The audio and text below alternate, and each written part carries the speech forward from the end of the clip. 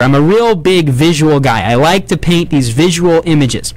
Imagine that a stranger walks up to you and puts you in a stranglehold. He's like choking you out real bad. You know, he's really putting some serious pressure on you. He's choking you, and you're sitting there, you're scratching your claw, and you're trying to get out.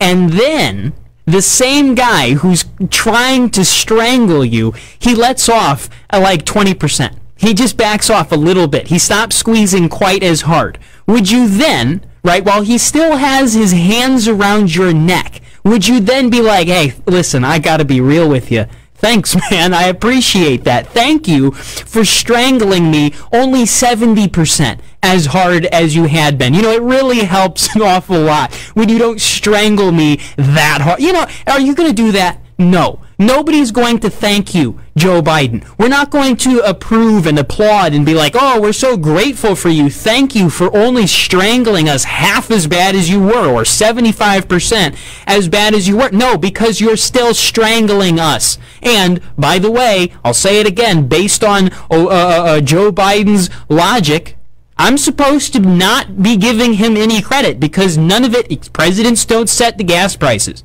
It was not his fault. It was Vladimir Putin's fault. Everything was Putin's fault. So now I guess when the gas prices go down, we certainly can't thank Joe Biden. I'm just assuming that they want us to thank Putin.